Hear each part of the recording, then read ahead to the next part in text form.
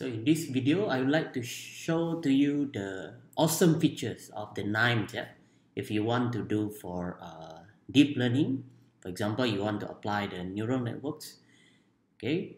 So to train the algorithm to build prediction models, okay? For example, in this case, I would like to create a model, okay, using deep learning neural networks, okay, so that I can forecast the finishing, the finishing of the football player, all right? So based on these attributes, So at the first, I have to define we have to define the features, okay, of the networks, okay? So this is the input layer. At first, we need to have the input layers, and then we have to define how dense is our layers, and the final one is the output layers, So as you can see here, if you click here, okay, so the shape of the input layer must be equivalent to the shape of the input features, So in this case, we have 5 features,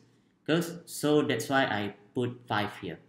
So the other dense layer also, okay, because I just want to show the example of using it. So you can modify it using any number of neurons that you want, okay. The unit is representing the neurons, So in this case, I use the same, okay, number of neurons of the input features, and I use the ReLU activation function, okay, rectify linear unit. So I apply 2 hidden layers, So this is the first hidden layers, this is the second hidden layers with the same features, with the same features and same activation function. So for the final output layers, I use, okay, this have to be 1 unit, okay, because we only have to estimate 1 values, for each of the input. All right, so that's why we have to put 1 unit here, okay. So for the output layers, it must be 1 unit, 1 neurons, okay. I use the same activation function, the rectify linear unit, the same one, right? So this is the nodes, in KNIMEs that we can use to train the algorithm, the neural networks algorithm. So if we check the configuration here, all right, so these are all my input attributes, okay, input attributes. And then what is the target data? If I go to the target data tab, okay, so I can find, okay, I will assign finishing as the target data features, as target data output, all right.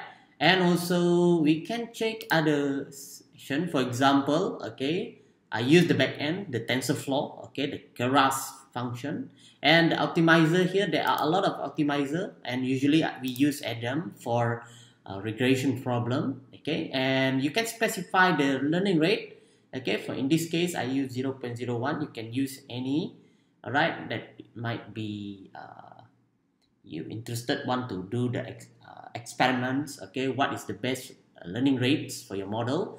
And the most important thing other is epochs, okay. In this case, the epoch is number of iteration. I set it as 100, and I use training batch size is 128. So let's try to run this, okay. Let's try to run this, okay. Oh yeah, one more thing is if you check here, advanced option, okay. So in this case, wait, okay, there is a place that we can estimate and check. All right, so the others, the other that we can set is this one, okay. Wait, there is okay, this one, okay. So mean absolute error, okay. I will investigate is based on mean absolute error. So this one will be mean square error. I think mean MSE. Okay, I would like to choose mean square error.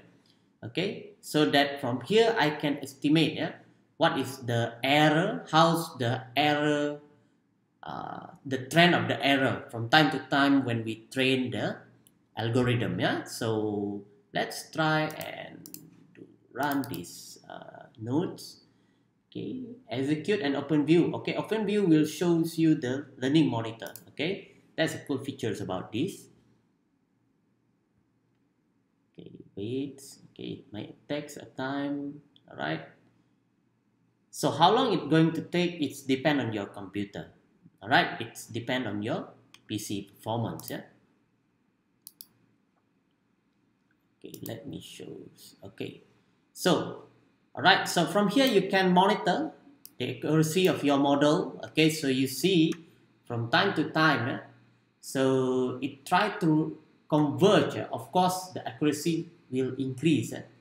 All right, the algorithm, the neural networks itself, it try to get the most base results. Yeah, that we have high accuracy. But if we check the loss, okay, we also can check into the loss. So you see here, okay, so of course if we want to have a model, we want to have a model with a very with a minimal loss. Okay, so you see here the loss, yeah, the loss factor here, the loss estimation, which is based on mean square error. Okay, it reduces. Yeah? And you see my computer also require a lot of powers in order for me to run this training. Okay, to train this algorithm. And you see the epoch. Okay, this is just 14. Okay, we are not sure how long it's going to take. Okay, it's depend on the power of your PC also. Right. So you see, the algorithm try to increase the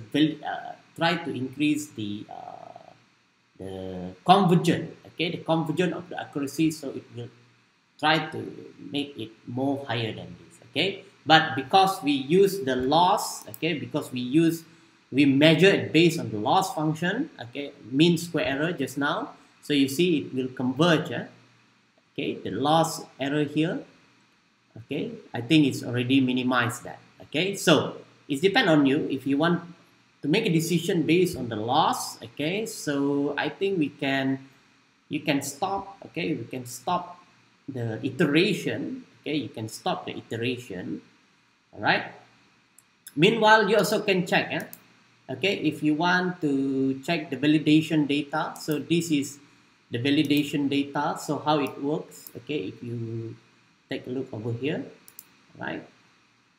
Right. So what else we can observe? So it's still not converged because we are choosing the loss function.